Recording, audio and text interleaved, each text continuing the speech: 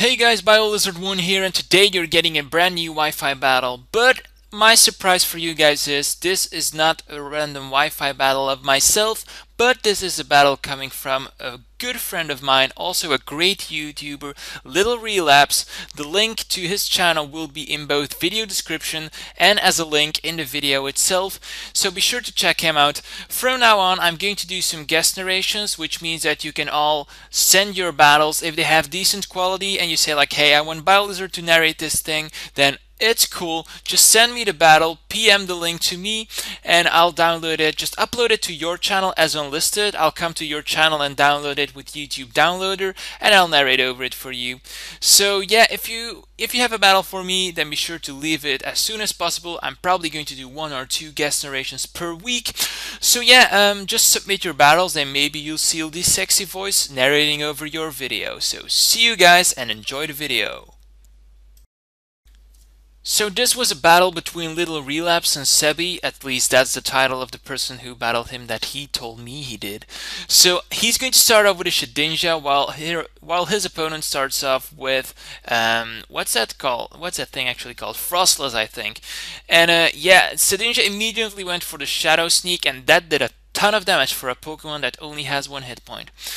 But then, yeah, the guy knows that he has to switch out eventually, otherwise his Pokemon will be Shadow Sneak to death. So he's going to switch out, and Togekiss comes out, and then he predicts a nice double switch by going into a Xatu, because Xatu has the magic bounce, and that is going to switch his confusion all around. Then it's another switch into Flygon. Flygon gets toxic, and then he's going to switch out, LittleRelapse is going to switch out into Shedinja, making an excellent play, because that way Shedinja is going to dodge every attack coming from this Flygon. And yeah, things are looking pretty good for him. LittleRelapse has been predicting a lot so far this game. And yeah, unfortunately now Shedinja is going to lose the Focus Sash because of an Air Slash coming from this Togekiss. And at first sight you can't really say what kind of Togekiss this is, but yeah, it just switches out into Xatu because Xatu is probably his specially defensive wall. And it decides to Toxic again, maybe having something else to come out except for his Empoleon. But obviously Empoleon is going to dodge the Toxic because it's Steel, and Empoleon is carrying the Balloon, and therefore he goes for Nightshade so that he can come in with a different Pokemon and revenge kill this Empoleon with an Earthquake. At least that is what I would do. And yeah, Empoleon keeps going for the Ice Beam here, so no point in going for Substitute because he doesn't have Pataya Berry anyway. Then he switches out into his Hitmonchan, goes for a Drain Punch. Unfortunately for LittleRelapse, his opponent predicts that and switches out into Oxy. Oxy, being both physical, defensive, and psychic, is going to take all fighting type moves coming from this Hitmonchan with relative ease. While he decides to switch back into Shedinja, Shedinja is going to get off an X-Scissor, and that actually does a lot. But not quite enough because, yeah, it's an Oxy, and Oxys are like awesome Pokemon when it comes to the defensive side. So here comes Togekiss again, floating in the air, saying choo, and Togekiss is just being there, and then Arcanine comes in, and Arcanine's like, hey, dude, what the hell? What the hell are you doing there? And he goes for a Wild Charge, and unfortunately Wild Charge is not going to be enough to finish him off, and that will allow Togekiss to get off his nasty plan. Togekiss is going to go for a Thunder Wave, and then going to go for an Air Slash, and with the Serene Grace, Air Slash has a 60% of flinching, while that Paralyzation has 25% chance of being paralyzed. So that means like this Arcanine is not going to do anything in like a week or so because it's being killed by this Togekiss. But he switches into Nidoking now. Nidoking is scarfed probably, and he can easily come in. With this new ability, Sheer Force, his Thunderbolts are going to do a massive amount of damage. Now that we saw that his Nidoking is not scarfed, because otherwise he would have outsped this Frostless. Frostless outspeeds him, goes for Destiny Bond, and Destiny Bond allows him to kill the Pokemon that finished off Frostless, which is kind of unfortunate for LittleRelapse, but hey, that's just how things go. Then this double switch, the double KO doesn't really work out well for him, for LittleRelapse, because he has a Milotic, that different dude, and Milotic has access to the Scald, so that basically means that Hitmonchan cannot stay in. because a burned Hitmonchan is like a bad Hitmonchan, if you know what I mean. And yeah, this is kind of going to be a Star Wars between what's it called, Dusclops and Milotic, because Milotic has access to the recover and can recover all day when he doesn't get taunted. And yeah, Dusclops is basically an Eviolite Pokemon, one of the best Eviolite users there is in the metagame, next to Chansey probably.